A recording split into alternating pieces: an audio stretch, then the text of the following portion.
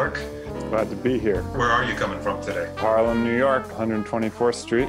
Obviously, we go back quite a ways. I can definitely remember the first gig that we did. It takes a long time to get inside this music. I continue to try to improve at it, but I was feeling pretty scrambly in the early days.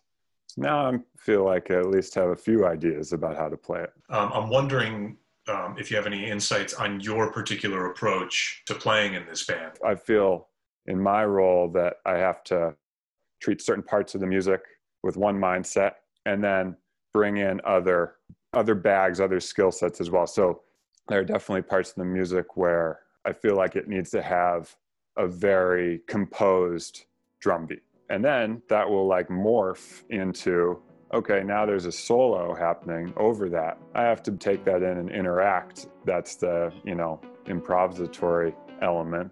There are parts that I just feel like my role is just to support, especially when something really big is happening that needs a lot of bottom. Those are some things I'm trying to do.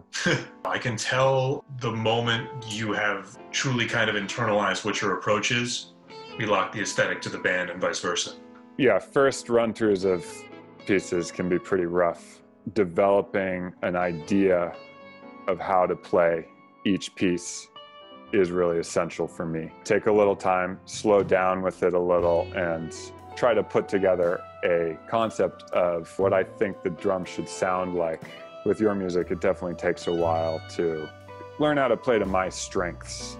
I think that's when we're going to get to the most authentic realization of that music, is when you are doing something that's authentic to yourself. Yeah, right for the players. I'm trying to write for unique improvisers to be unique improvisers. You have a really unique perspective. There's some long tracks that cover some real territory.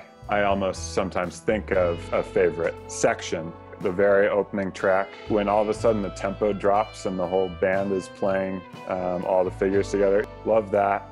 I love the Barry solo on the first movement of I Can See My Country From Here. Andy sounds killing. The feel of that moment when that hits is great, I think. I think the whole last movement of that, I like the soprano solo on that, right? That's Felipe. Felipe? Yeah. Beautiful, and I like Mike's guitar solo as well. Who's playing trumpet on that? That's Pablo Messi's. Yeah, beautiful. So that's one of those tracks that covers so much ground. I like the violin concerto. I think the last movement of that is especially impressive. Brooke sounds great. Definitely fun to listen to. I know that it's hard to play, so it was fun. I think I have more fun recording this stuff than almost anyone else because I really can't hear what's going on, probably more than almost anyone, because the drums are just so loud and I'm 1 foot away from them. For me, it's like night and day, being able to block out my own sound and then dial up somebody else's sound. It's very different experience than playing it live. We are billing this as a protest record. I can hear a lot of frustration and anger in the music. I guess I know that exists, and I think I'm influenced by it. We recorded this before George Floyd and before summer of protests, but it definitely seems appropriately angry. I'd be interested to know if you've written any music since then, over the summer about the unrest and the injustice in our country. I know that that's stuff that you think about a lot. I've sketched some things. They'll come out at a time when they're ready to be incorporated into probably something larger. How much of this record is about our last election? Most of it.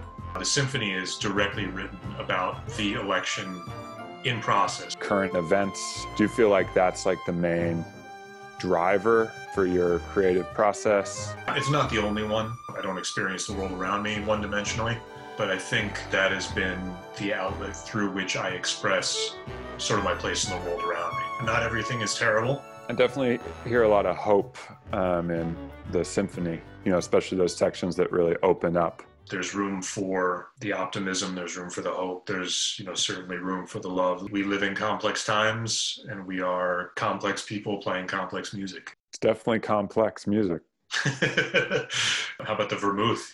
I continue to make sweet and dry vermouth and sell it. seems like people need a drink these days. So Little City Vermouth, delicious New York State products. It's really great to see you, man. I miss you. Likewise. Yeah, seriously. We'll get back to it. It'd be fun to play with the band again whenever it is.